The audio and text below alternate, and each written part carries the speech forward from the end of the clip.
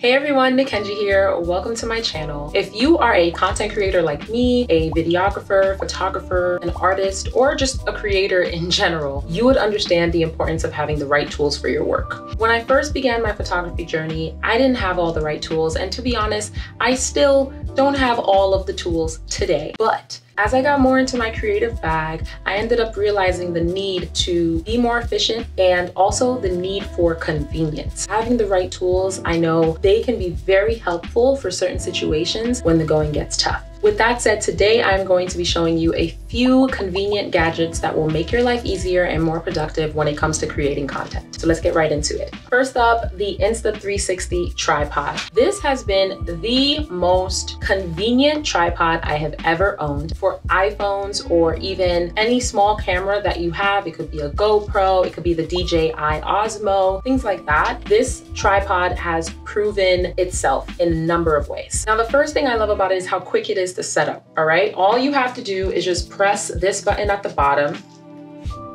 and then you pull out fully to whatever height you need it to be, and then you just set it down just like that. With a good amount of tripods, I know that there's quite a few steps that you need to do in order to assemble it, such as, tightening screws or opening a few latches, things like that. What I like about this is really just an easy push, pull type of thing, and you can go about your business. So yes, I love the setup. I love how easy it is to break out, do what you gotta do, put it in your bag. Which brings me to the second thing I love about this, which is the portability. This tripod is super compact. It fits in most bags. It actually fits in my little fanny pack that I got from Uniqlo, and I was able to fit so many other things in there as well. It's honestly just a very convenient thing to bring around. It also doesn't weigh a lot either. When it comes to the tripod, what I like to attach to it are these two items right here. This right here is a swivel mount. Basically what it does is once you attach it onto here, whatever you decide to mount on it, such as a phone, it could be your camera, things like that, you are able to rotate it, swivel, basically put it at the angle that you desire. And unfortunately, with just this alone, you are unable to do that. If you decide to just connect your tripod mount, you will only be able to have it in that position and that position only. I have learned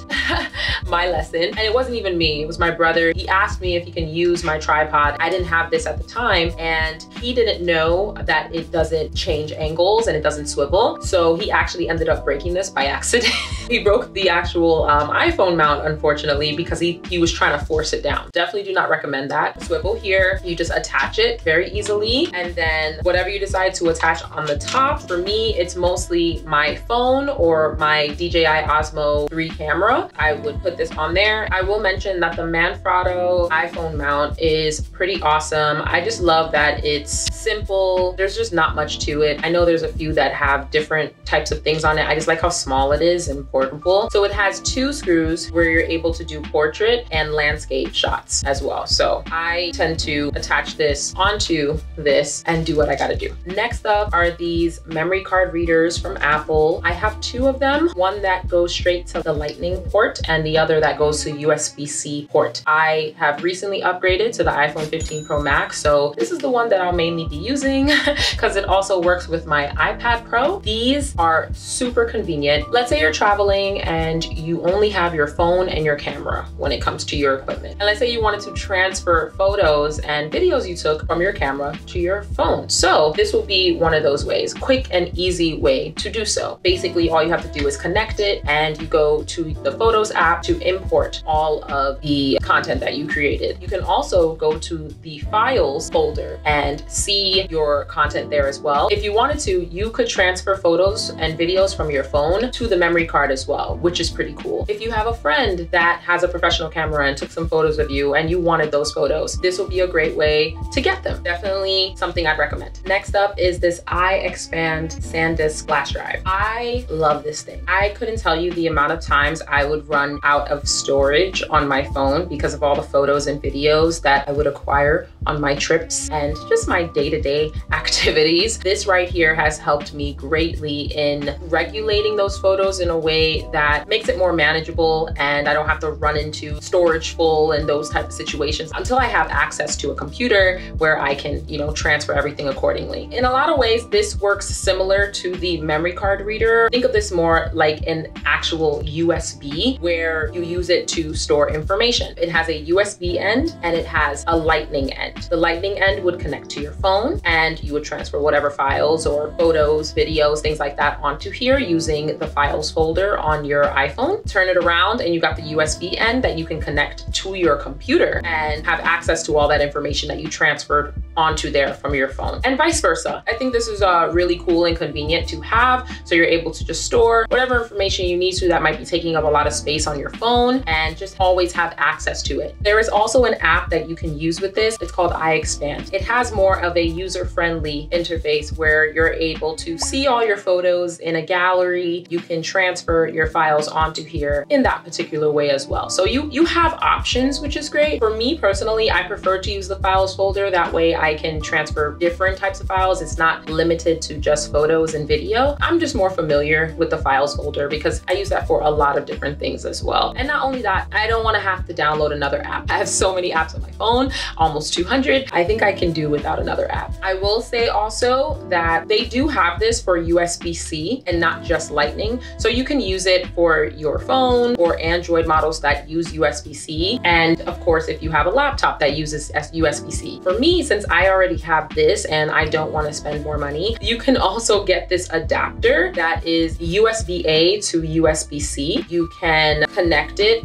right into your phone or your computer and use it that way. One thing I realized is that if you're going to use it this way, you cannot use it with the app, unfortunately. It won't recognize it, but you can use it with the files folder, which, like I said, works for me. So we have this dual mount by Ulanzi. So I actually love to use this. It's just so useful, okay? What I love about it is it literally just has two shoe mounts. A lot of the times on your cameras, you are attaching a mic, maybe attaching a phone, a video light, things like that. For this, you are able to attach two items to make it more convenient for you with your camera. The one shoe that would go on your camera, and then I could use this maybe for my phone, and then I could use this for my microphone, or I could use this for a video light, and I could use this for my microphone. Those are the situations I like to use it for. Not always necessary, but definitely super handy in cases where you just don't want to have to hold something and hold your camera at the same time. It's just too much. Definitely one of my favorite gadgets.